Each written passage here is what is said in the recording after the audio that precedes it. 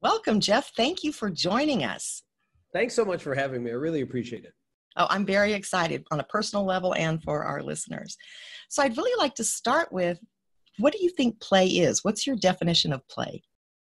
Yes, that's a great question. I define play as any act that has no result, that actually brings you fully present in the moment, where you don't have anxiety about the future, you don't have regrets about the past, and you're just fully in flow. And you know you're at play when you feel very joyful and you actually don't recognize time. It's almost like it disappears.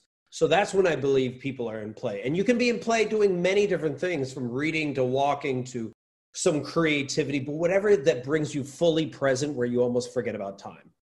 Beautiful. Okay, great. And I know there's a lot of research about this, but I was hoping you could share, why do we need play? There's so many different reasons why. First, for survival.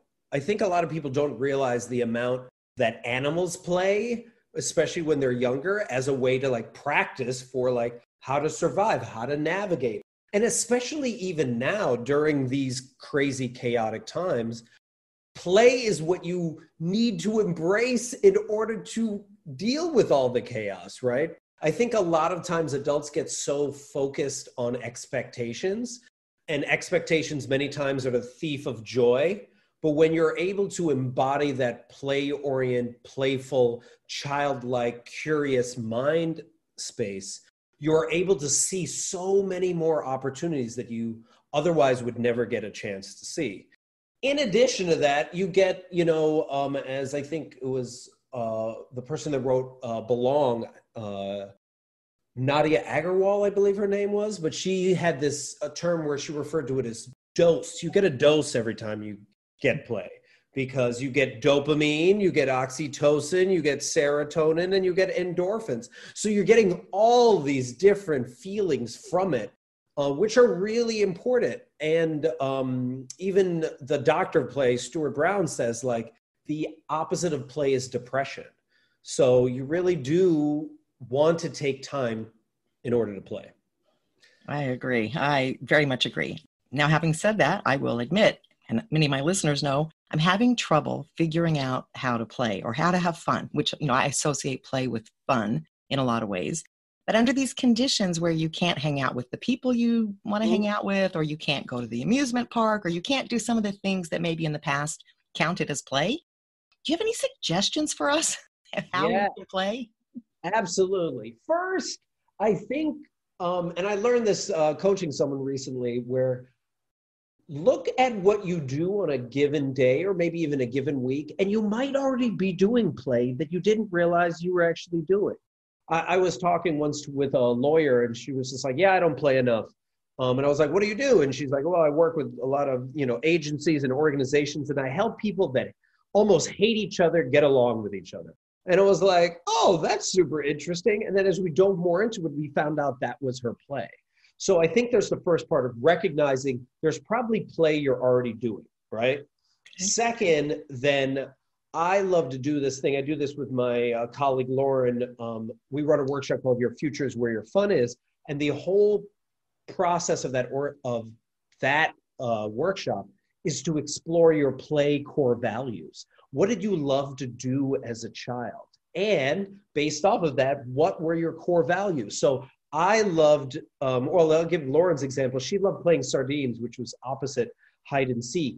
And as we looked at her core values, we realized creativity, connection, and collaboration were really important values of hers when it comes to play. So then we brainstormed a bunch of different games and things she could do that cover creativity, connection, and collaboration. So you could have your friends be like, I need to do these things more. And you reach out to your friends and you're like, how can you help me? Give me some ideas. Brainstorm with me. Also, you could also ask them this question. When was the last time you saw me happy? When was the last time you saw me playful? When was the last time you saw me full of joy? What was I doing?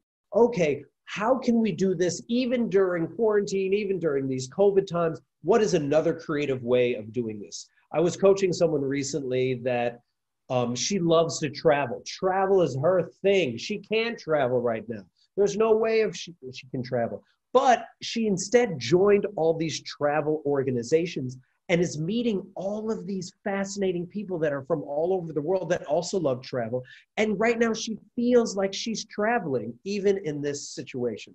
So there's many different ways of seeing it. You just have to be creative, and then you just have to ask your friends for help to help you play more. Okay, great. I will definitely give it a try. I noticed on your website you have a page that's called Positive Psychology Playlist. Can you tell me about that? Yeah, so I got my positive psychology education through the CAP program, which is the Flourishing Center program run by Amelia. I can't pronounce her last name, but it's a phenomenal. She's amazing. Amelia of the Flourishing Center. And one of the last things I created right before I ended that educational workshop or seminar was I created a positive psychology playlist where I took actual positive psychology programs or aspects of positive psychology, and then I explored what type of play might go with this. Because I think a lot of times, even if you study positive psychology, you're like, oh, well, I want to savor more. How do I savor more? But then there's no one that really explains like what you could actually do. So, I was just like, well, let's explore how one could savor more. Oh, you could do something like we're going to chase sunsets, and the whole week you're going to chase sunsets, whether you're going to get in your car and drive to go find a sunset, or you're going to wake up really early in the morning and watch every sunrise. Because what's fascinating about savoring is the better you get at it, the better you're able to literally slow down time in your mind. And you start to not only savor sunrises and sunsets more, but you begin to savor other things more. You begin to enjoy your meals more because everything is taking a longer period of time because you're slowing down. And you can feel that, especially when you travel and you're like, I don't have any responsibilities.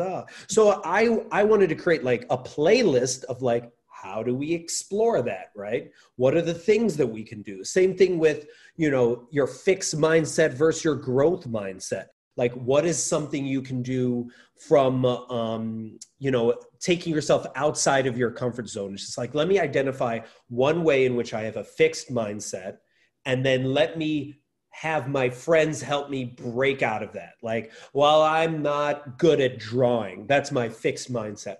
Well, we're going to draw. Well, I can't see you face to face. Well, then let's hop on a Zoom, and you being a drawer and I not knowing how to draw, we're going to draw together, and then I'm going to show it to you. So like, they're just like lovely, fun games you can do, right?